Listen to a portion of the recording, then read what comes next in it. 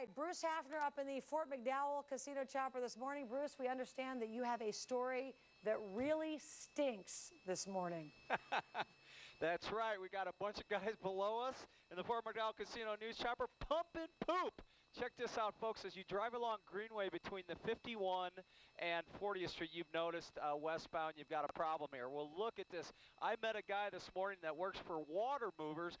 See those orange trailers there? Those are huge, huge pumps, and what they're doing is they're cleaning the sewers under the Greenway. And what they do is they block one part of the sewer, and then these guys, these pumpers, pump the poop out of the ground, and they run it into those black lines. So underneath the street, guys are crawling through 36-inch sewer lines, cleaning them, while these pipes, these black ones along Greenway, divert the poop on down to the next manhole area that they want to tie back into. But this whole area, there's guys underneath the road right now cleaning the 36-inch line out while these black lines are pumping that poop all the way down to the 51 freeway. There's another pump there on the right there, the Water Movers Company. Anyway, so there you go, all the way to the Piestewa Peak, SR 51. That's where the poop is pumping and going under the ground. And then in a couple of weeks, this area will be done.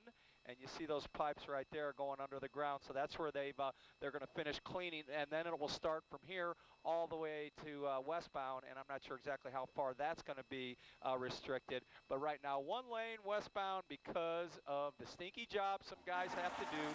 Climb down in a 36-inch line and clean out the sewers. So there you go. It's interesting, the things you learn when you speak with people. And this gentleman with Water Movers, he told me what he did. I said, "Is that all those big orange trailers along Greenway?" I always wondered what those were, and those big, huge black lines, because I'm kind of a mechanical, technical, motorhead kind of guy. And he explained everything. I thought that was fascinating. You know what? Someone's got to do it. So believe me, we appreciate amused, aren't I? Thanks, Bruce. All right, business.